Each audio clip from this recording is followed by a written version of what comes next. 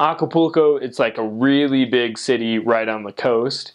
It was really famous around like the 50s, 60s.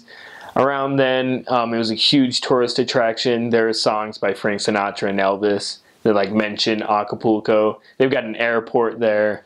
But the tourism has declined a lot because of the increase in crime. There you will hear about violence and stuff that's happening in Acapulco. But I've never heard of a missionary being harmed in Acapulco. They tend to respect the missionaries. I had two areas in Acapulco, so I got to see like the El Centro, which is more of a dangerous part of Mexico, or of Acapulco. And over in that area, if you go on the coast, you know, there aren't like many foreign tourists. There are just like people from like Mexico City that are on vacation. We had to ride along the street that's on the coast a lot of the times. And I don't know, you'd see a lot more Mexicans partying around on the beach in that area. And then towards the east side of Acapulco on the coast is where they've got casinos and hotels that are really fancy and nice. And that's where the foreigners tend to go. And that actually kind of divides the two stakes, Costa Azul and Acapulco. Or like divided. I don't know how it is anymore. They might have added another stake. I don't know. But so like there's the wealthier side and there's the, you know, poorer side of Acapulco. In Acapulco, it's really cool. You either ride around in taxi or on these giant buses that they call camiones or trucks. But they're like old school buses that everybody's just painted to make like their own. And they drive really fast along the coast or around that area. And they'll just like stop and like yell at you to get on, and they're just in a rush always, and they've always got loud music. I mean, it's just kind of an experience, a nice like cultural experience. It's kind of funny, like that's what they truly like. And the taxis are little Volkswagen Beetles, but like from a long time ago. They're old, and so they're just driving these old clunkers around, and like all of the taxis basically look the same. As you start to delve deeper into Acapulco, there's different modes of transportation. They've got these tunnels that go through a mountain to get to the backside of Costa Azul. Some areas called Reina, and I can't remember the other name, but there are these nicer like air-conditioned buses that go that way, a little more expensive. And there are also some taxis that, you know, look like cars from the 90s. Still not like really nice cars, but you know, there's more space in it than the Beatles.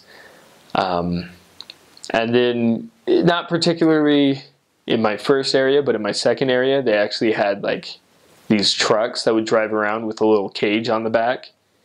Not like, you know, lock you in a cage, but just like metal bars and stuff to have like a little sunroof, and then had some seats, and you would ride on those. And sometimes if there were too many people, you just like hang on to the back. In my last area, we used those a lot. They were pretty cheap. They would take us from like the coast up to where we lived. In Acapulco, you usually live in some kind of apartment building. My first apartment was nice for Acapulco. I got there and I was like, this is not nice, but my companion was like, this is so nice, because he'd actually been in Mexico for a while. One thing that might take a little getting used to is is the fact that there are bars on all the windows and doors. Like at first you kind of feel alarmed, but I mean, it's a safety precaution and it's okay. Like, I never had anybody try and break into any of my houses. There are a lot of different stores and stuff in Acapulco. Like you can just walk down the street and there's a tienda or like a few of them. If you're hungry, like there are lots of restaurants. The food is generally pretty simple down in Acapulco. They do have a soup called pozole that is really good in Acapulco. They also have that like all over Mexico, but it changes from state to state. It's pretty consistent from Acapulco and Morelos, but I just remember having pozole in Acapulco and just loving it. They also have really good mole. It's really common for the men to be taxi drivers. Like that's just super common. They've all done it at least once, you know? Towards the east side, there are more trees and less buildings, but generally, like in the middle of Acapulco, it's just buildings. There are parts in my last area where I don't know what happened. Like they were planning on constructing, and it just didn't happen. So like the water washed it away.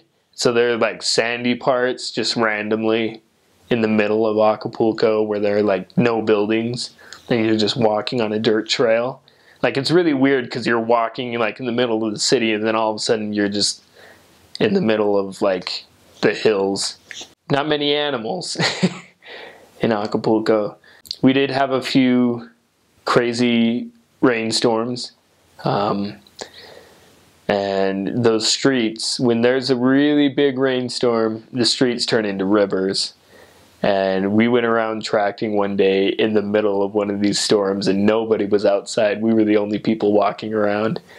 And like, I guess people got washed away to the ocean from that. So, I mean, like our mission president later told us to stay inside, but like the weather can get pretty crazy in Acapulco, especially during hurricane season. I know that recently there was Hurricane Patricia that came in. Kind of the tail end touched Acapulco, but they're on the coast. Like the rainstorms can get a little crazy, and if you're up in the hills, like the water comes rushing down. So other areas in Acapulco got flooded, and that's what happened to them. So it's fun. it was interesting. Like even though like Acapulco is like a big city, people tend to like get to know you even if they don't know you. Like they'll be like, oh, there's those missionaries again, they'll remember you. And so like if you walk past a certain place frequently and then you talk to somebody that's at that certain place, they'll be like, oh yeah, I see you walking by all the time. And so it's like really good to, you know, greet people, say hello. There is a lot of poverty in that area. Just in like the like alleyways and stuff, they'll have like little like wooden shacks. I don't know of a better term than alleyway, but like they've got like canals and stuff that don't have water in them. I call that an alleyway. I don't know. It's not well organized like Provo or like any cities that you've probably been to in the United States. It's just looks like somebody just started building things. Looks like your little brother built the town out of Legos. Like just decided he would put this stuff here and a little building here. Oh, there's space here. Let's put something there. You know, it's just kind of, it's got this hectic feel about it. So sometimes it's hard to find like people's apartments if somebody doesn't show it to you.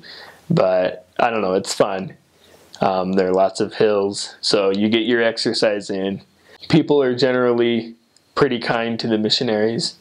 As far as I'm concerned, I never had any problems with anybody in there in Acapulco.